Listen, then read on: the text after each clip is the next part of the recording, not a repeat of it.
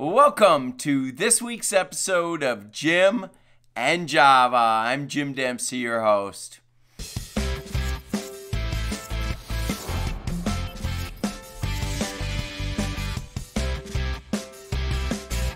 Well, we are rapidly moving through September on our way to year end, and this is quite a busy time of the year. More and more of our efforts and our programs are coming to the surface. We're starting to see events materialize, and of course, as we start to move to October, November, December, we start to focus in a lot on year end. And if you're like me, you are rapidly considering all the options and opportunities that exist with year end.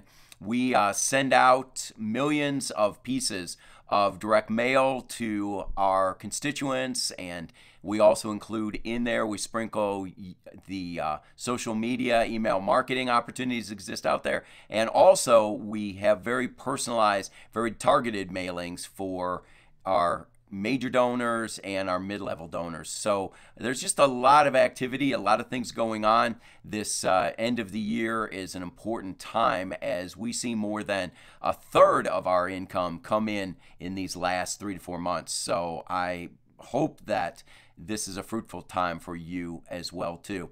Well, it's always exciting to be here each week to answer your fundraising questions. If you enjoy what you see and want to be a life changer with us, we would love to have you as part of this community and part of this team and all that we are doing. We're seeing some exciting things happen. And if you aren't already a subscriber, please join us. All you need to do is just subscribe below and you'll get regular reminders of the principles and practices that I'll put out there each week for you at this time. Well, let's dive right into our question of the week.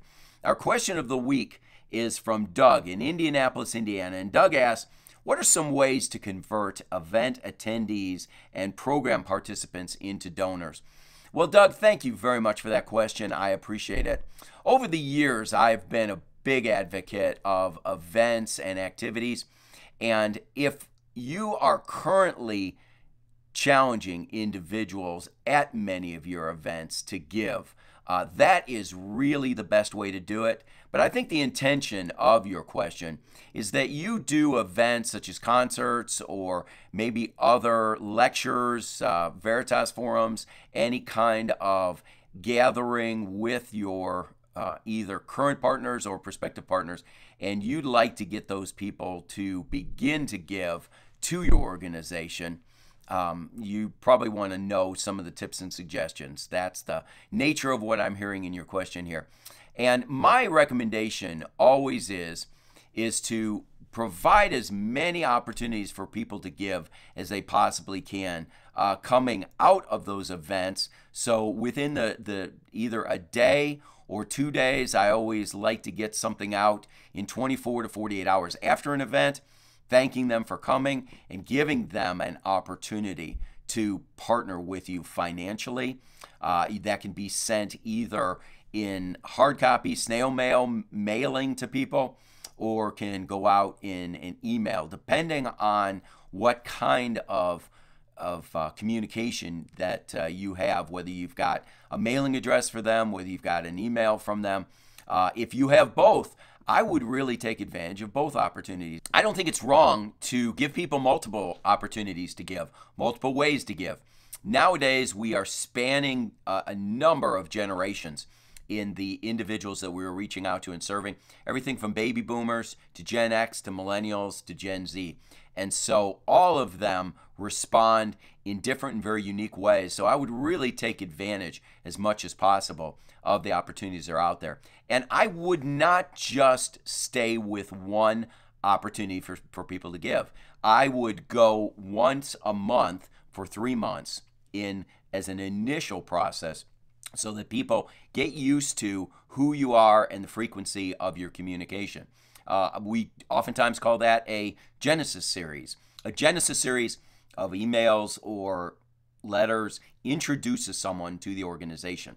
Let them know who you are, what your mission, your vision, your values are, why you started, the problem that was originally out there that you were designed and created to solve, and focus in specifically on opportunities that we have.